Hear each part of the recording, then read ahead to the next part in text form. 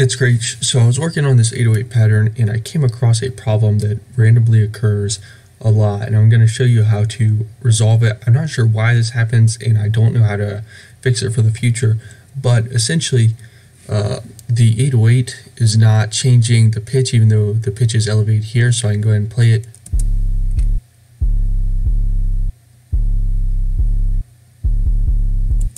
And even if I go up as high as like here,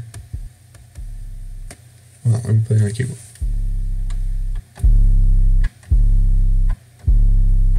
It sounds the exact same no matter how high or low you go.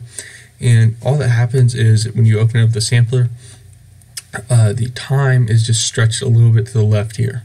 And so you right click on that and click reset, and it's fixed now. So go ahead and play the pattern.